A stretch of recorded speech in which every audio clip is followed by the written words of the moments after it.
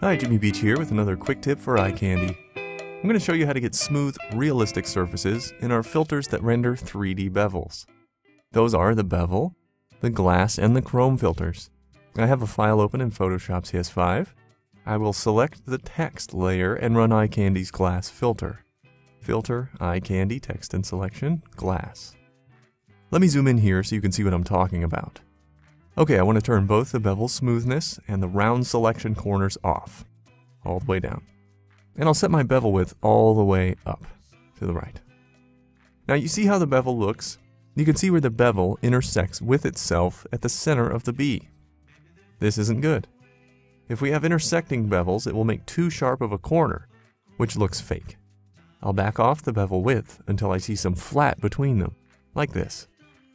And the icing on the cake is the bevel smoothness. I want to turn this up one click at a time. You have to be mindful of over-smoothing. It will round your selection corners if you're not careful. This is especially crucial when you're working with sharp-cornered things like text. I always zoom in close when I'm adjusting for smoothness, and I'd recommend this for everyone. That was it for this quick tip. Thanks for watching.